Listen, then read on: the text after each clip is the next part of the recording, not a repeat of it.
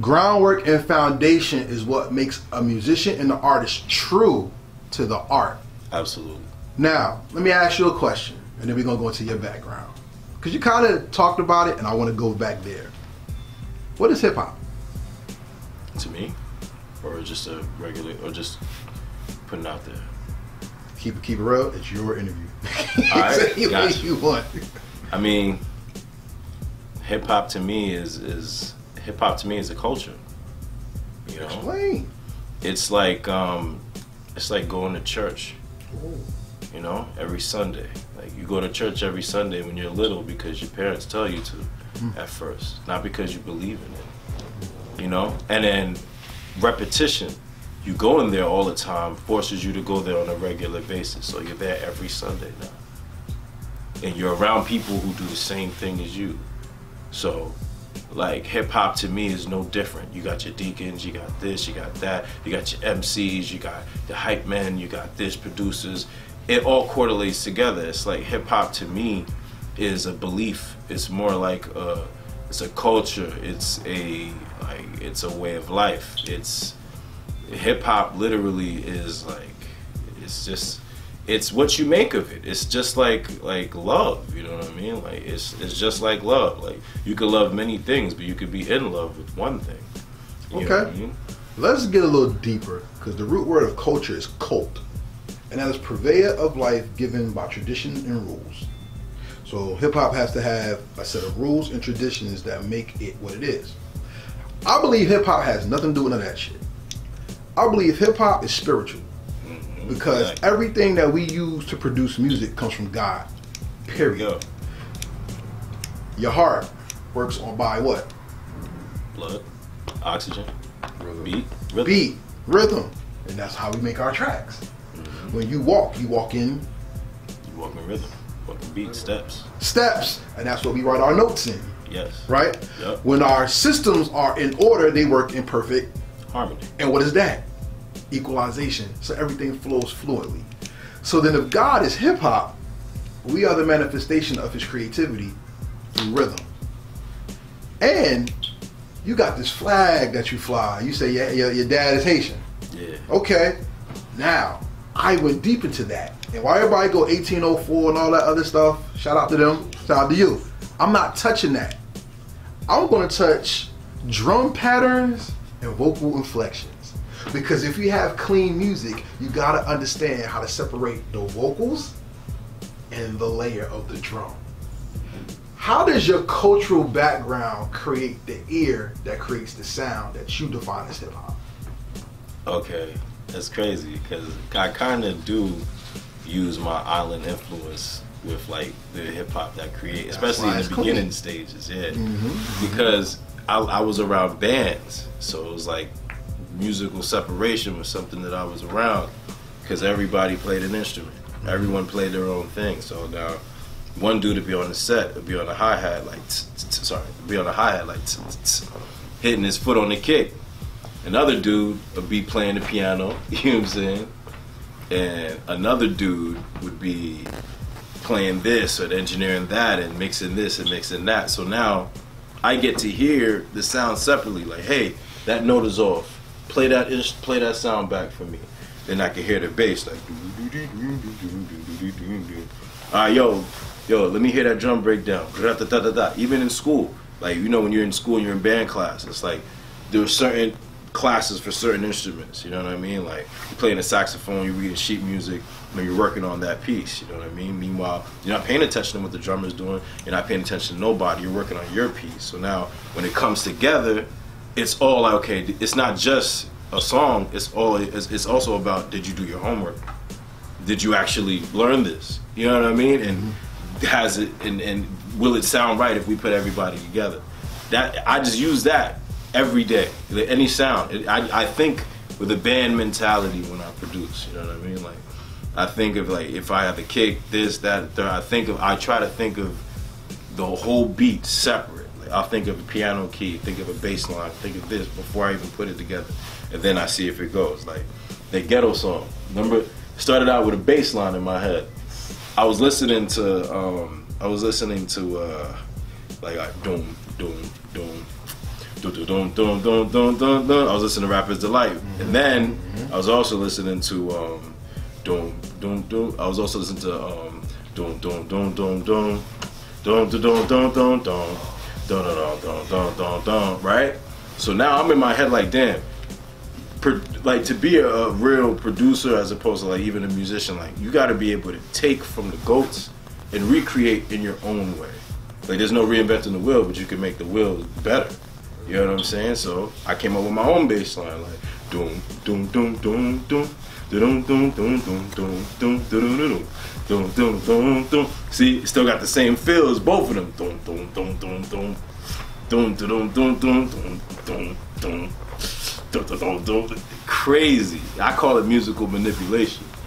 You know what I mean? But the art, once again, is very cultural.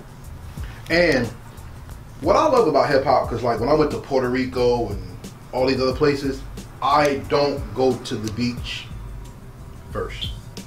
Everybody goes to the ladies, right? But I don't go to the beach first. I want to get the pulse of the people. So when I was in Puerto Rico, where they had the little riot, and I'm taking pictures of the graffiti, looking at all that, and I want to talk to people, right?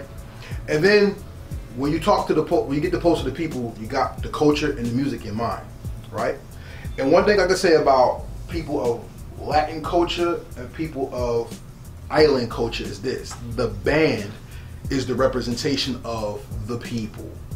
I don't care if you listen to whatever, like Aruba, Compa, you listen to Hector Lavoe, you listen to Willie Colon. I mean, when you listen to that, go ahead, you got something in mind that you want to bring up? Yeah, I was thinking about, what's that dude, man? See, there was Hector Lavoe, Ray Louise.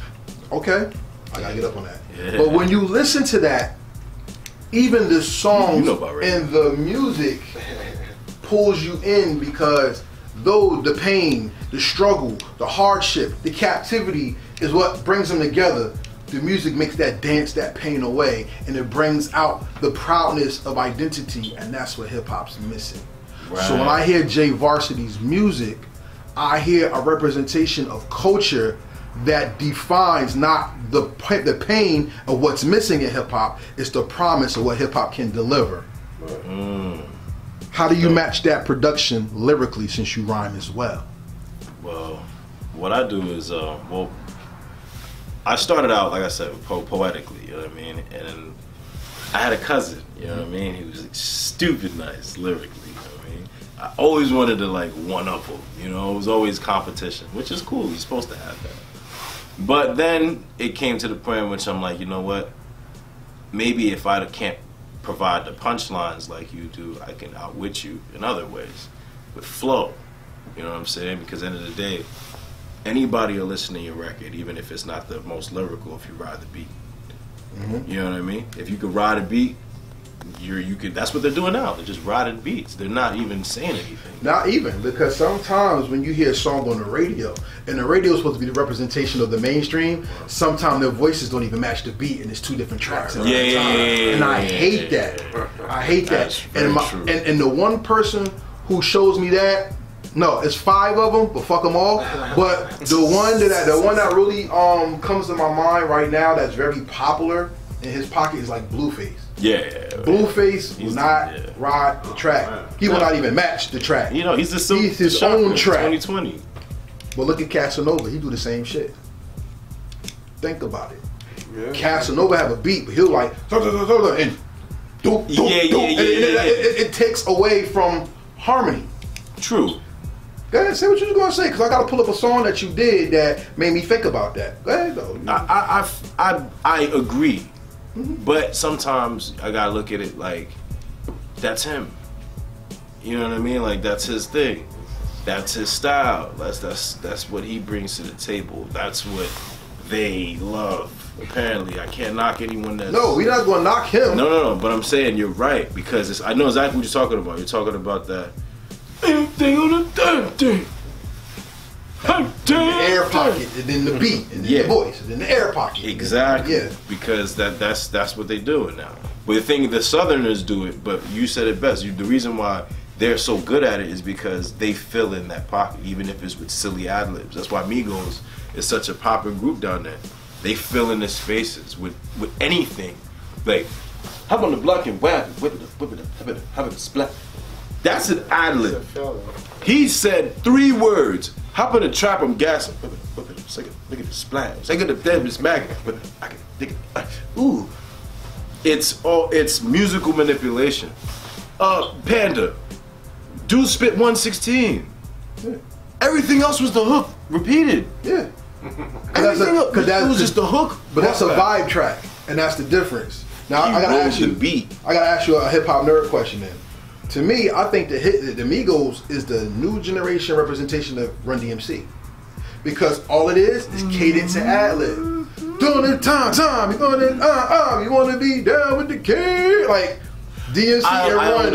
I jacked that. I understand. I understand why you said that. And then the masters of the ad lib, they can't even get there because MOP writes rhymes with ad libs in the rhyme book. Yeah. So they have mastered the ad lib. Yeah. But like you said, to ride the beat is not making love to the beat. It's not like, remember in Drumline when he's like, make love to the beat. Yeah, make love to the air with the drum. But when you understand what he's talking about, it's become one with the sound. Tell me about Way Too Blessed, because I love that track. Way Too Blessed. That's the. You said that's too old, but I got to start where I can get, you know. Listen, you might have to refresh in my memory. Oh, don't do that. Way Too Blessed. Heritage Hip Hop has stomped the creator on his own creations. Ching. The creator is like Cassidy. 5,000 and Okay. But what I like about Way Too Blessed, I'm way too blessed to care about what a hater said. That's what you're talking about. Kid, come on. Nah, but that record, I was in Atlanta. I was going through some real trial tribulation at that time. I was in a group, you know what I mean? Everything was peachy at first, you know, as it always is. And like, you know, you go through your setbacks, you know what I'm saying? And it was like, there were some things that were said that I was in Atlanta, I wasn't in New York to, you know what I mean? And then I was going to retaliate, but then I thought about it, so, you know, I'm too blessed to care about what a hater say. Bam. And that's how that record came about.